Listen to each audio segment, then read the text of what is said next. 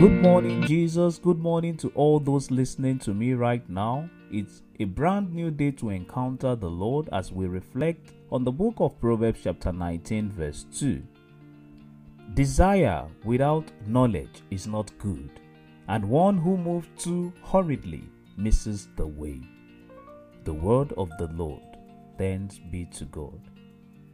There is a saying that there is more joy in a desire conquered than in 1,000 desired satisfied.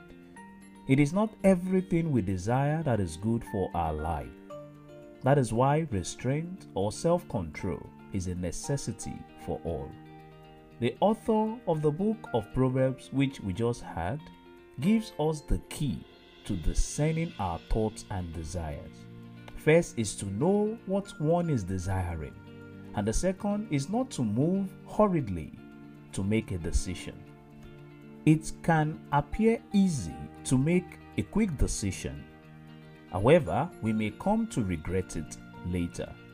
What this means is that two things can ruin our future success.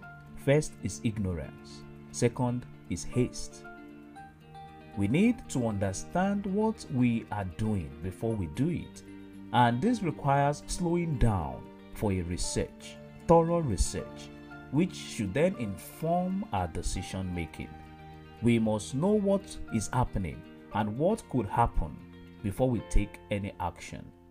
There is no honor or virtue in rushing decisions without adequate findings. Do not be intimidated or pressured to make decisions or to act too quickly. This is important for you and I today as we live in a busy society. Ask yourself, do you prove the facts before deciding? Avoid emotional reactions, rash purchases, wild speeches, impetuous decisions, and impulsive actions. We must exercise prudence and wisdom today. Let us pray. Dear Lord, as the sun rises today, we pray for wisdom to make the right decisions. We know that you are the source of light. You are the very light giver.